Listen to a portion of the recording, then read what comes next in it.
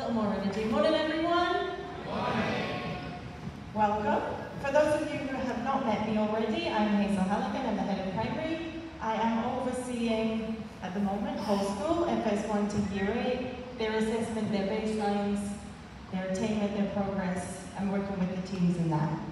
So today, as Mr. Hallam has introduced, we're going to be having a look at our baseline assessments, what the last 3 weeks has been made up of for your children, and what we're going to do moving forward. So if we think about what we knew about your children when they came in 3 weeks ago, we had the last school report, which, believe it or not, doesn't tell us too much. Every school is different. Not all schools tell the truth. Some schools try to keep parents happy, so they inflate grades. So we look at it, but we don't necessarily go by it. We had some of their entrance assessments, which give us some information, not in a lot of depth, but it makes us know kind of if they're on track or not. And we also have what you told us. So we had the introduction with teachers, you've met some of the senior leadership team, so we know a little bit about your children at that point. Believe it or not all parents tell the truth. Some parents think that their children are really gifted in maths, which they might be good at maths, but gifted in maths and good at maths are very different things. So, we had a picture, not a particularly clear picture, so we do need to check out for ourselves. Which is why we have started, last 3 weeks, our children in year 2 to 8 have all been going through a suite of external assessments, all online. First one they've done is the CAT4. This is cognitive ability testing, which tells us how a student learns. It gives us predicted grades for when they are doing the GCSEs, their A-levels. Even for our youngest students, it tells us kind of what their general ability might be. We don't box them into that, but it gives us that prediction. It also tells us what the learning style, preferred learning styles are. So if they are more inclined to being taught orally, or if they like to see pictorial depictions of things, that test gives us a clear picture of every student. We've also had progress tests in English, maths and science. These are attainment tests. This will give us the benchmark for the starting points.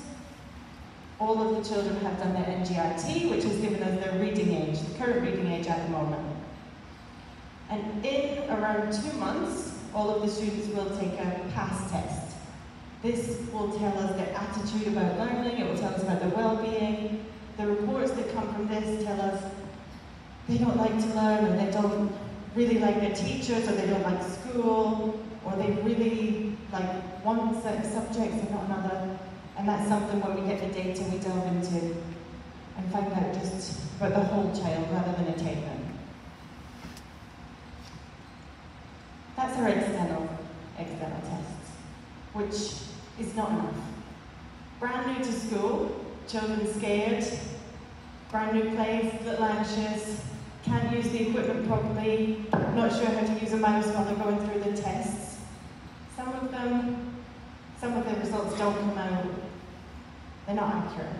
So we need to have the internal judgments, we need to also assess them from our side, whether in a more relaxed, comfortable environment, so that we can just moderate if what the tests come out and say are accurate or not.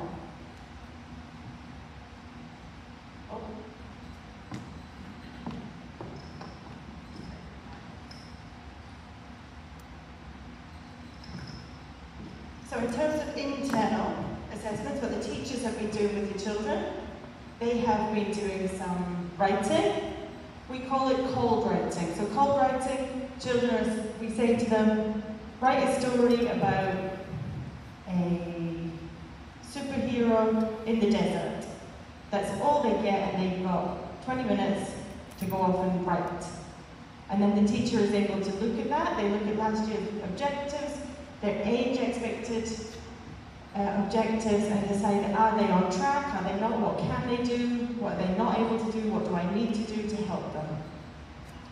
The Arabic and Islamic Studies Department have also done baseline assessments in the same style for all subjects. And then we get on to our younger students who have all had phonics assessment. They have all been through every sound in the phonics scale, if they can blend, if they can segment, so that they're all going to have the correct starting point of where their phonics is. We go through the EYFS indicators. These are objectives for every age band. So if you're 3 years old, we have a list, or the curriculum is made up of a list of outcomes within each area of learning that says roughly what children at that age should be able to do. So our early years teachers spent the first 3 weeks playing with the children, watching the children, talking to the children, and deciding if they are able to do all of these outcomes, which ones they can do, and keep a track of it. Give us a general outline. Our early years team have also been looking at Leuven scales. Now these are indicators of engagement for our younger students. So this tells us if they're ready to learn and if their well-being is strong, because as I'm sure you all know, if we don't have well-being, if things aren't right for the children, they're not going to learn. So this is one of the key things that we have in early years. And beyond all of that is teacher observation. So first 3 weeks has not been heavily curriculum focused. We haven't been going through a plan of progressive framework. We have been creating activities to see what the children can do. If they are at the age level they should be, if they're a little behind, if there are gaps, if there are things that they're really good at, the teachers have been making observations and notes. Which means at the moment, our teachers now have a very clear picture of every child. We know their learning preferences, we know their predicted grades, we know general attainment in the core subjects. We have every child's reading age of right now. We know their writing ability, or what they've shown us so far against their age expectations. Same for Arabic subjects. We know every child's phonics level, where they need to start. We know where our youngest learners are against the earliest profile, and their well-being levels. As I said, when the PASS test is done, we'll have some external validation of well-being in the rest of the school community. So we have all this. Now what do we do?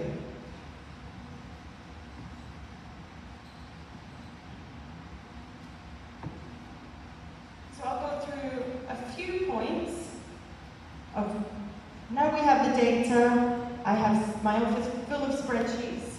Every child's name against it, every criteria, numbers against each one. What we're going to do. So the first thing is it's going to help us get our starting points to plan. So prior to the year beginning, we make a curriculum plan. We say, if every child in year 4 is exactly as every child in year 4 should be, as per curriculum outcomes, this is what we would teach.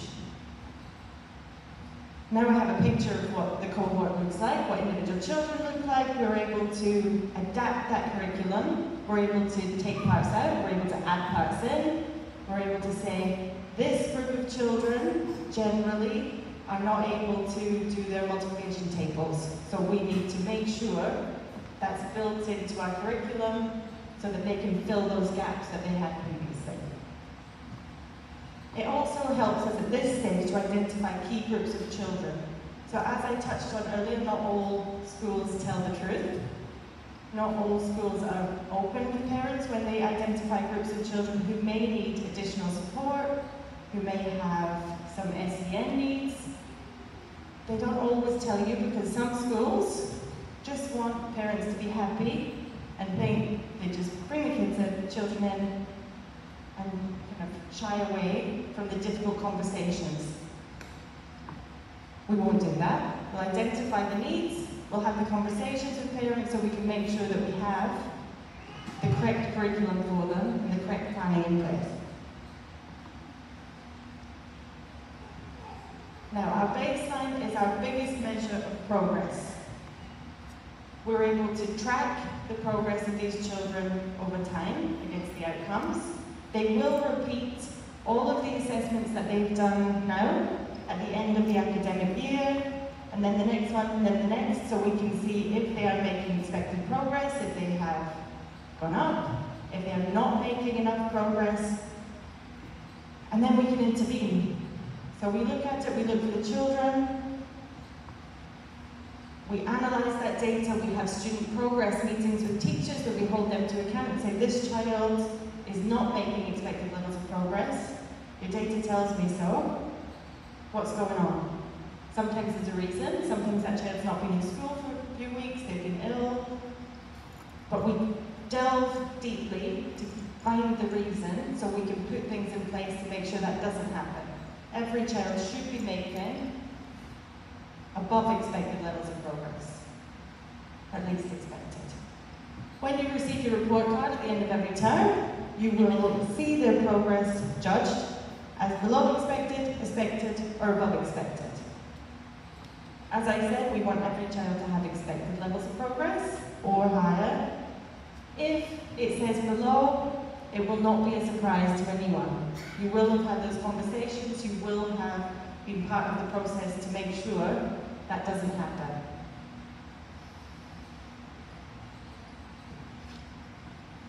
Our baselines are also helping us with resources. That's human resources, that's physical resources. I now have a clear picture of what the school needs. We know, for example, that in this school our reading age generally is a little lower at the moment than it should be. Our money, our resource allocation, our budget will now go into reading. We'll make sure we have additional English tuition, we'll make sure the teachers are well trained in reading instruction, we'll investigate, we'll research what resources we can use to accelerate progress in reading and make sure all the children are at the correct baseline level. And that's the same against all of the data. If well-being comes across as low, we know we have to invest in a well-being program, well-being staff or counsellors, so we use it for that level of planning. And then we also use it for accountability, so you can we'll have a look at the data, we'll see not so much baseline, but the next data drop, the next lot, and we'll see what's going well. Is the curriculum appropriate? Are children making progress? Generally, if not, there's a reason. It's usually from our side, if it's the whole cohort, and we're able to say, we need a different program, we need a different teacher, we need different training. Teachers are held to account if we see trends that individual teachers have very low progress in their classrooms. They may need additional training, they may need some support, they may need to not work for us. So it highlights concerns to us that we're able to intervene and make sure all children are receiving the education that they do need.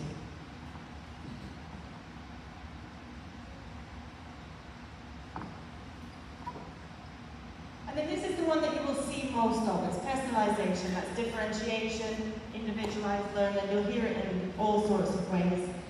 This data is what teachers can really use in the classroom. They know who the highest attaining children are in English.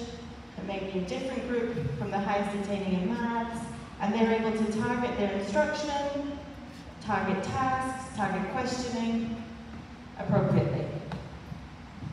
They're also able to use the learning style profile to make sure they're teaching different groups in an appropriate way. They may have some children who will not be able to listen to this kind of lecture.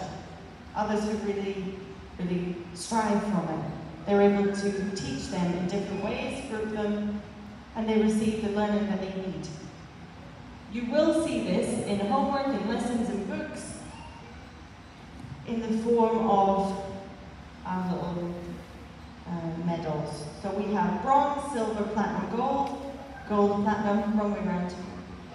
All of our students have the choice to do all of the activities. So as the activities become more difficult, more challenging, it goes up. So bronze is generally our easiest tasks, and then it goes up. Bronze is the scaffold that children might need to be able to achieve the platinum. Teachers will advise children where to start, their starting point. So they'll say, I think, You should start at the silver one, but push yourself to go up. Children are not boxed, they're not labelled.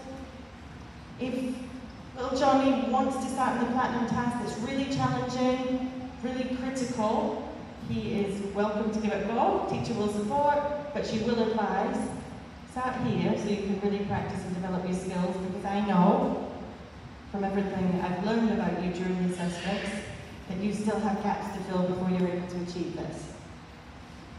When you receive homework, you'll receive them at this leveling.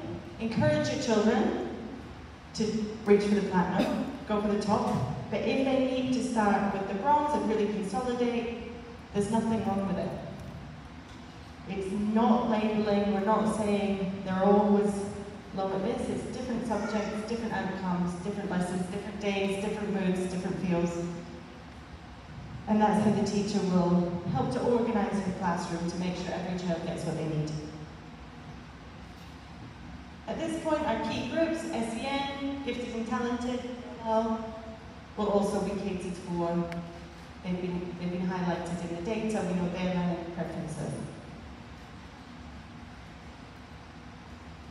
A lot of information, I know. And then almost repetitive, it gives us the opportunity to intervene early. So looking at the data at the moment, some children have performed poorly across all aspects. At this point, it's a big red flag. What are we going to do to help that child? At this point, conversations will be had with parents, and we'll decide in a team around each of these children what we need to do to accelerate their progress and find out what makes them tick, what do they need. I believe some of you will have already had these conversations, which are often not the easiest to hear, but you know, they're just not doing well. They've come in not at the level they need to.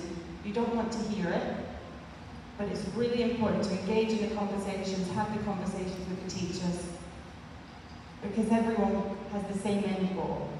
We want all of the children to reach their full potential. If we intervene early, especially with our youngest students, it's the biggest impact we can have. Also for our gifted and talented students, if they've come out, they've always went through the school life on the gold task, they're in the high group. Gifted and talented students, that's not enough for them. Sometimes they need that extra challenge. And we'll be holding our teachers to account for that and also having the conversations with parents if they have been highlighted. And then what you might see, what you will see at MTW, that you maybe haven't seen it in a previous school, is that every child across school from FS1 to Year 8 will have individual targets for all of the core subjects. So by half term, inshallah, every child will have a QR code on the back of their lanyard, and when you scan it, you'll be able to see what their target is for English, Maths, and Science. You'll know that in English, maybe a Year 1 child, it could be as simple as use capital letters at the start of their name. Whatever the teacher decides they need to get to the next step will be their target. We will hold student-led conferences before the targets go. They'll be led by your children in our leadership drive. They will be telling you what their targets are and what they're going to do in their class with their teacher to achieve that target. Every 6 weeks they'll be reviewed. Parents will be part of the process as much as possible. And when they're ready, another target will be set. So you'll know individualized, personalized targets for every child across core subjects, as well as the general picture for each one. As children get older, obviously they'll have their targets for GCSEs, they'll have their A-level indicators, and then as well as their outcome target, their use your capital letter school stops, the conversation will be had about their GCSE predicted grades and how we'll get them to that point. So for Year 8 parents, that will begin towards the end of this year. And then finally, our baselines of parental engagement. We want parents to know where their children are what picture we have of the children, and we want you to tell us if we've just not quite got it right yet. So you might have seen that your child is a maths whiz. At home they can do all sorts of calculations, they can have deep discussions with you, but the teacher said they're not really on track. Maybe it's confidence, maybe they've just not had the time to shine yet. We want parents to be engaged in that. We want you to be telling us when we get it wrong. We want you to be asking us how you can help. So these will all be shared towards the end of half-term. Like I said, at the student-led conferences, you'll have a picture of what we think about your child, what their learning style is, what their general attainment is in the core subjects, what their individualized targets are, and then we'll need your help. How to help support them at home, have the conversations with the parents, with your children, have the conversations with the teachers, and celebrate your children when they hit those small milestones. So like I said, we'll have small targets, sometimes very easy targets, achievable targets, and we want the children to be celebrated. We want them to know what they need to do to improve, and when they get there, it's great, it's a big deal. It does not come easy. Same as us in our work, if you set a target and you get there, you want to celebrate the end of it. That is the ethos and culture we want to build here. And our commitment to you at MTW is that we'll be honest in our reporting, which will be very different from where some of you have come from. There'll be no surprises. If your child is below expected levels of attainment, below expected progress, you will know about it. And if you don't know about it, we have a problem somewhere.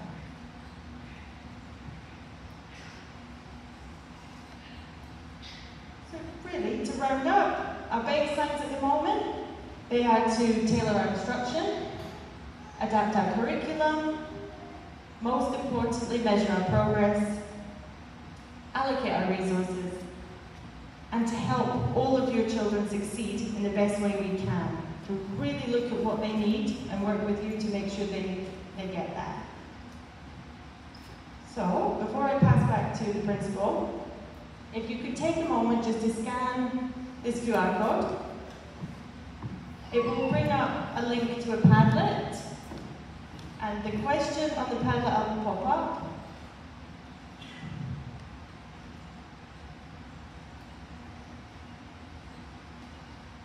Is what now, having heard all that, what do you want to know? What do parents want to know from the class teacher about your child? Did it work? Yeah. What do you want to know? I have a son in FS1, I filled it in, Patrick's mum. I want to know what he's good at. Oh, I'll put it back, I'll just explain it. I want to know what he's good at, I want to know how he can improve, I want to know how he learns, and really I just want to know if he's okay for his age. Is he all right? Is my boy okay?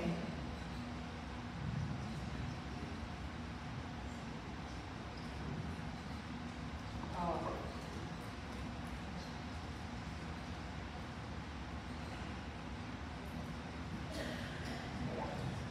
Maybe take a little minute to fill that out and we can get an idea of what our parents need.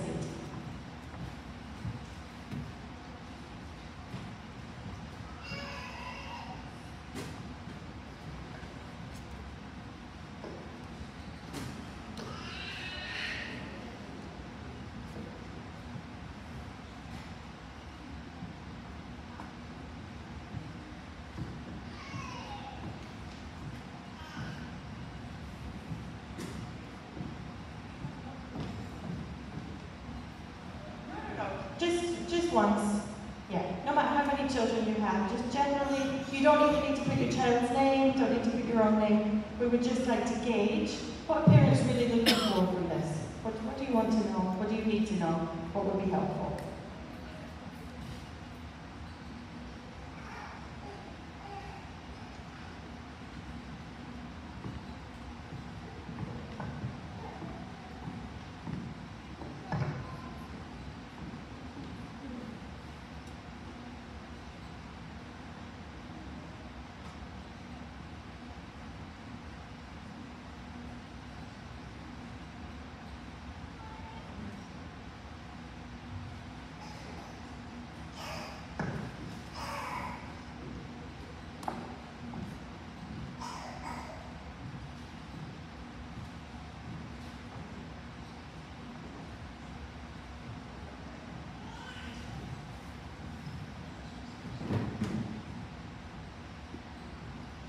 Okay, thank you so much for coming here today. This will stay on the screen as long as you want, so don't worry, we're not going to ask you to leave or turn it off. You've got as long as you want.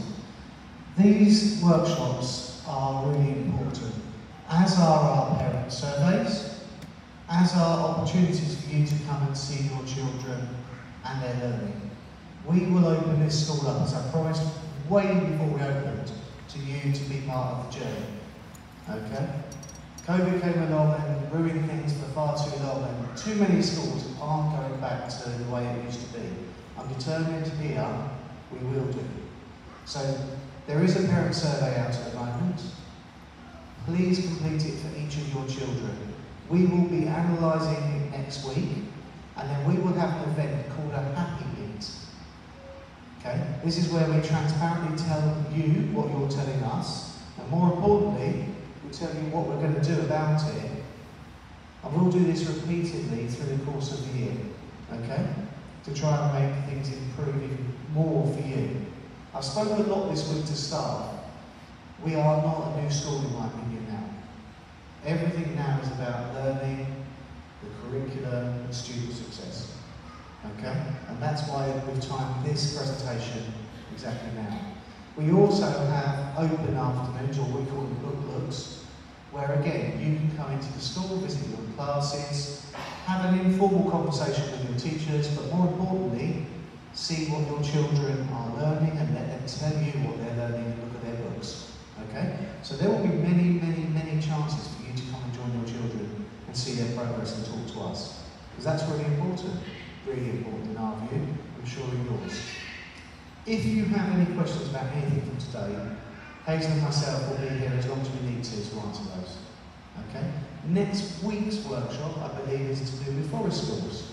So we'll be telling you two things. Nathan Price, Mr. Price, is our forest school teacher this year. He'll come and talk to you about the importance of forest schools, the research behind it, and actually what forest schools are about.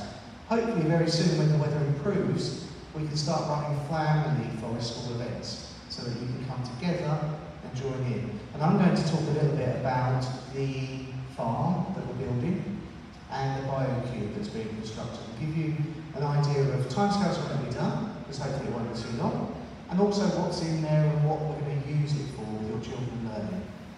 Okay? So that's next week's session.